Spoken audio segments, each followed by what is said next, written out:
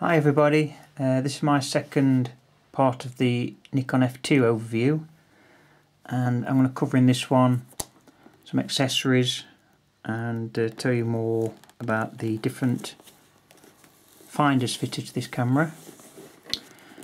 First of all, the first accessory you can see is the CF1 case, which is a soft case specifically designed for the F2. It has a tripod socket at the base, which I've covered with some felt so it doesn't scratch tables, etc. But it's normally got a little hole in the centre for a standard tripod fitting.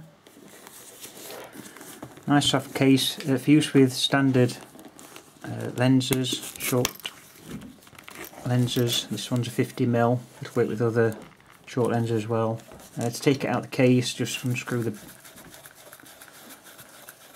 mount at the bottom.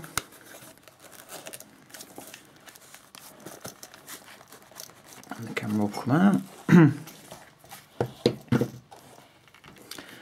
Also fitted to this camera is a strap, a AN1 strap, which was designed for this camera.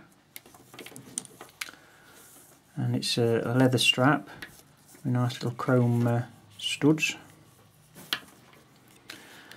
Now this is a F2 photomic, which is fitted with a DP1 head, and that was available during the introduction in 1971, along with the DE1 head as well.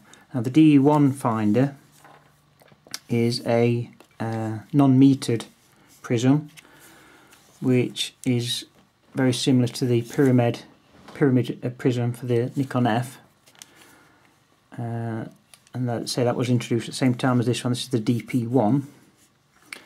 The DP1 has a CDS light meter, and it uses a needle system to get the exposure. So obviously when the needle is centered, the exposure is correct.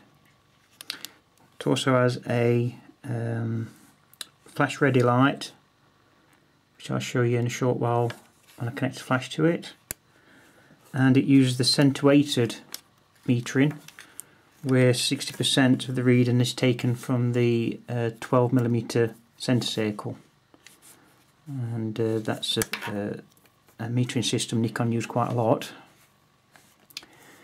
So that's the DP1. Now that, say, was introduced in 71, at the same time the camera came out.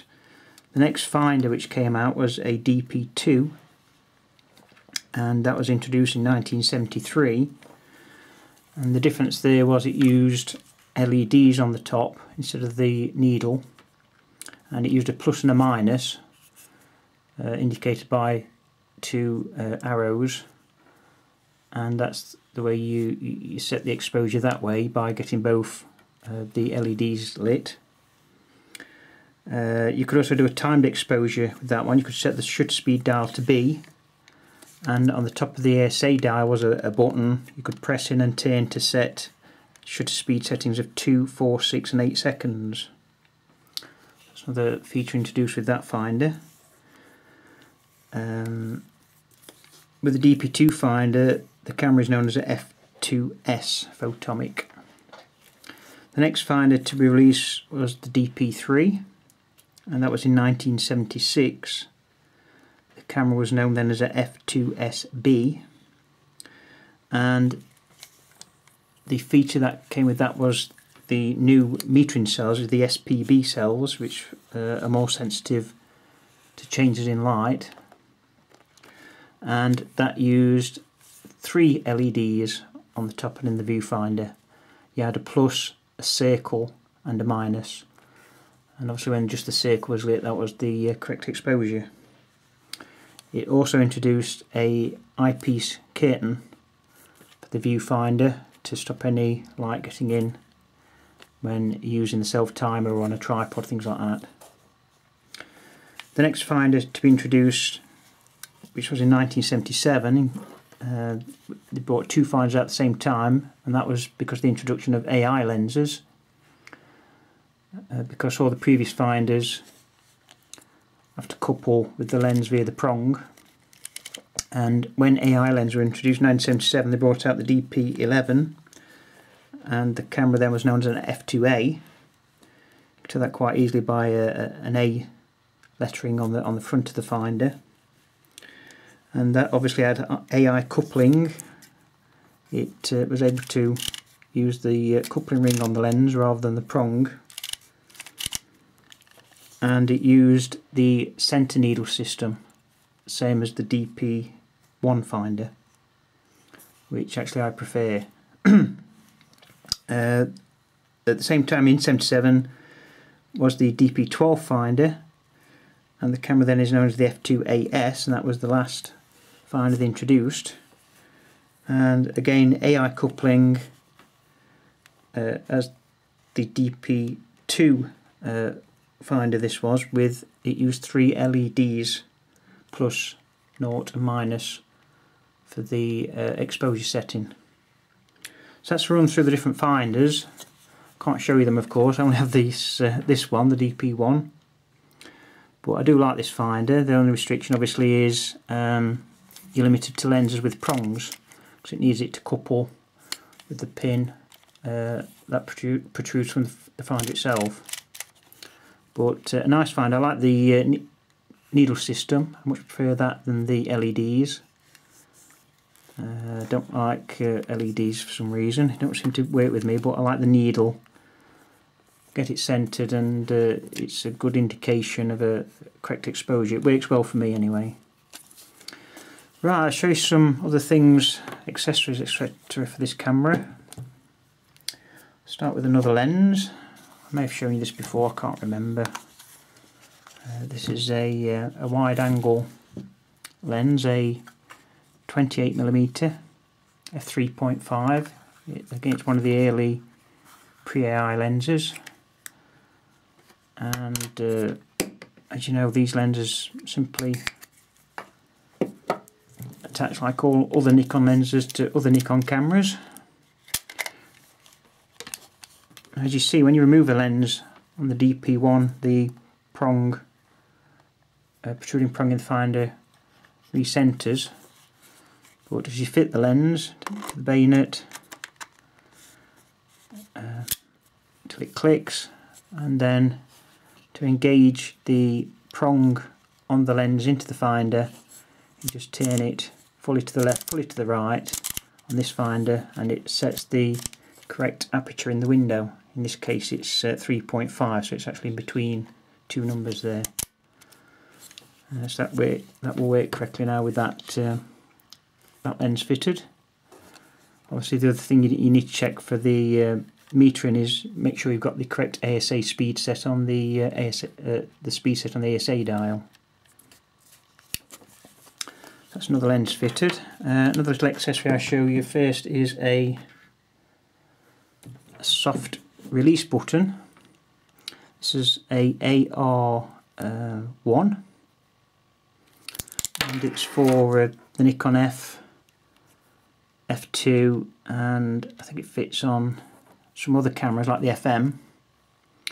And it just simply, you've got a little thread that's on the goes around the shutter button, and that just simply screws on. It's got a little release inside. It extends onto the shutter button, so you screw that on.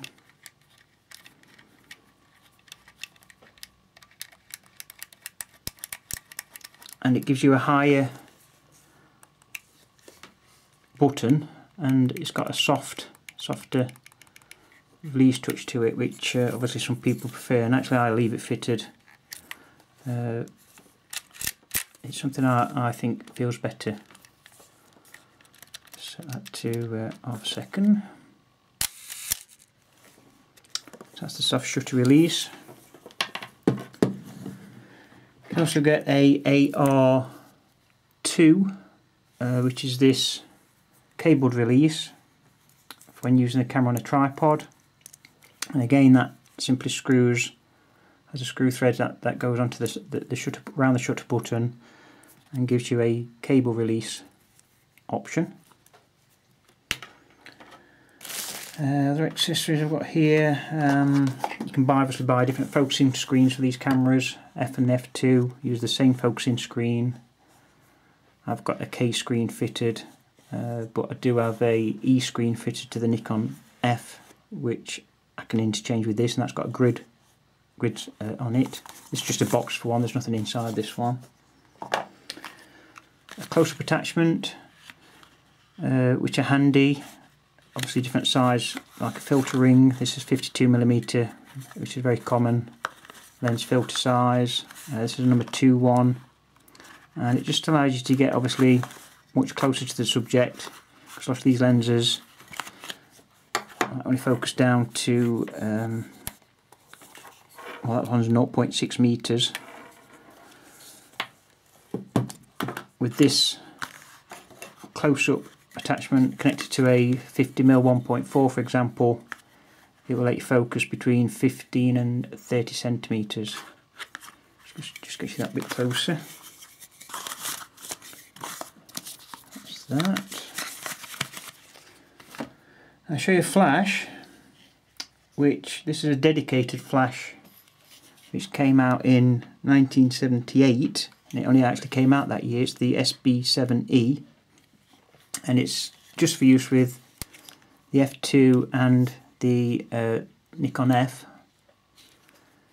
It's not through the lens metering, obviously. It uses a sensor on the front to measure the light, and you set the well, you use the dial to set the ASA speed, and you've got a manual option and 2 automatic settings, which you flick this button to one or the other, and you set 1/60 of a second on the shutter speed, and you set the appropriate aperture on the aperture dial. Just to show you that working, just put the 50mm lens back on.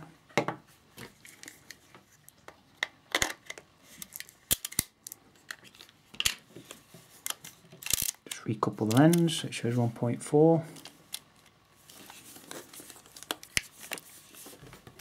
So the flash has a dedicated shoe. Now I've just put some tape on that because it's a metal shoe, and obviously it can scratch the accessory shoe on the camera, so I put some tape on it to stop it doing that. It doesn't stop it functioning. So that simply just slides onto the accessory shoe. It makes it more difficult with the tape on, which makes it a bit stiffer. And then you turn the ring at the bottom, which firmly locates it, as well as it makes a contact with a pin here from the accessory shoe on the flash, and that allows the ready light in the viewfinder to work, so you know when the flash is ready. So if I just check, I've got ASA 200 on there, ASA 200 on the dial. Switch the flash on. Just got batteries in, thank God. And if I've got it set on the red symbol there, I need to set f5.6 on the lens, which will give me a range as indicated on the scale there. Set f5.6 on the lens, which is already set. 1/60 of a second on the shutter.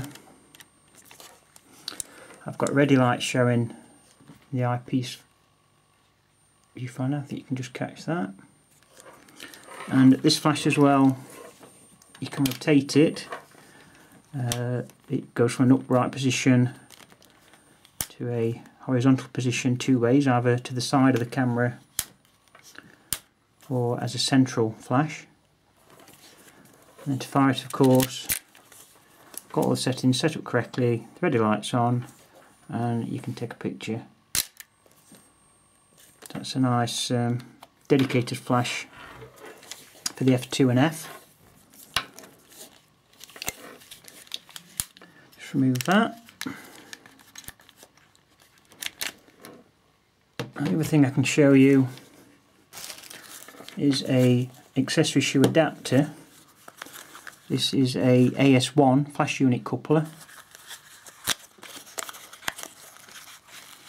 which allows you to fit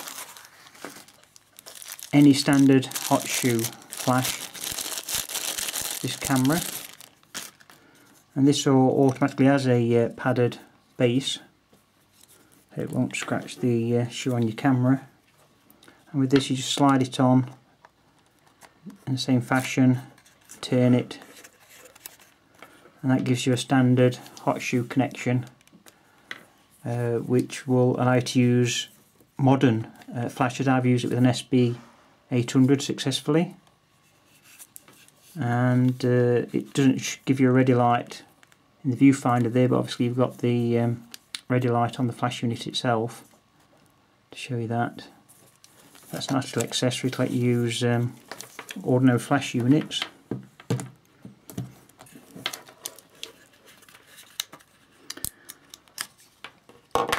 And just to show you, on the SB7E there's a little adapter, because the flash range coverage, the angle coverage is, let me get this right, I think it's 35mm, starts at 35mm, with this little adapter. So just get this right, it's SW1, sorry, SW2. That just pops on the front, and that gives you coverage for a 28mm lens. It's a nice little accessory for that flash unit. So there you go, some accessories, etc. Just told you about the finders as well. We found that useful. A lot more information there, and so the camera's working well. I've run a film through it. I wasn't very happy with the processing, but that's not the camera's fault. But I'm very happy with it. Very nice camera, lovely to use, and as I say, it's Nikon's best fully manual mechanical camera they ever made. Thanks for watching again. I'll do more overviews of other cameras soon, probably the F3 next, and some other lenses to come, so subscribe to me and keep an eye out. Thanks again for watching, and I'll catch you soon.